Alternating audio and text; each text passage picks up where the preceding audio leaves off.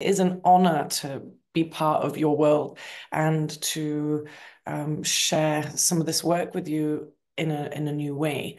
I feel like I've gone through huge shifts in frequency and energy, certainly in the last year, and it's been part of my journey for over 10 years now of shifting, evolving, and changing.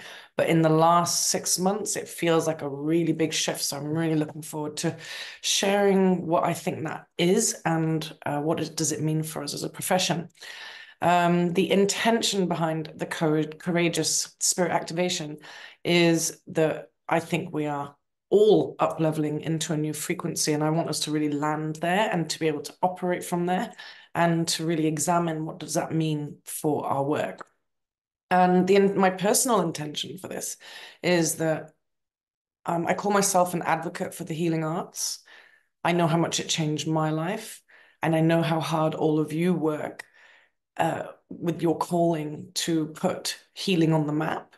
And my intention is that we have the courage to work ethically, professionally, and to put healing on the map, put the healing the healing work that we do back into the center of the village, back into the conversation, and with respect, and also have practitioners of all kinds working from the boardroom again, putting us back into positions of counsel.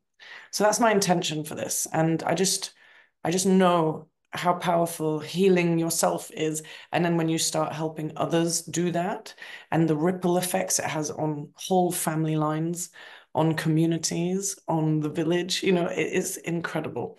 So I really believe that we're on the right track. And I just want to put my energy into making us better to keep growing.